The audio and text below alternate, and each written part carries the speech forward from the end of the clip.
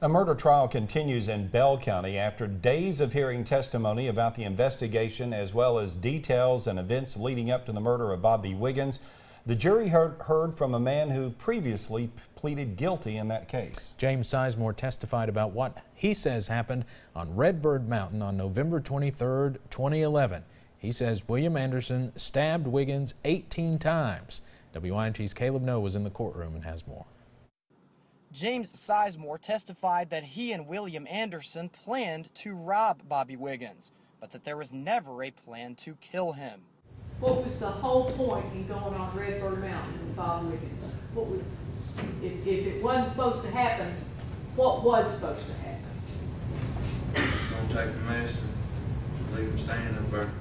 He says they told Wiggins somebody was going to meet them on Redbird Mountain for a drug deal, but once they were on the mountain, Wiggins found out that that was not true. Started arguing over drugs, and well, Bobby got agitated. He hit me. I even had a rock.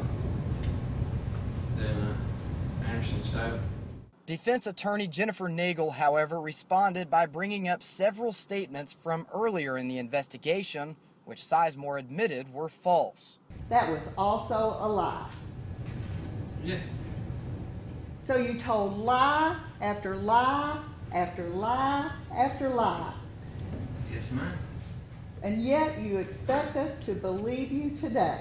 Sizemore's testimony lasted several hours and is expected to continue Wednesday.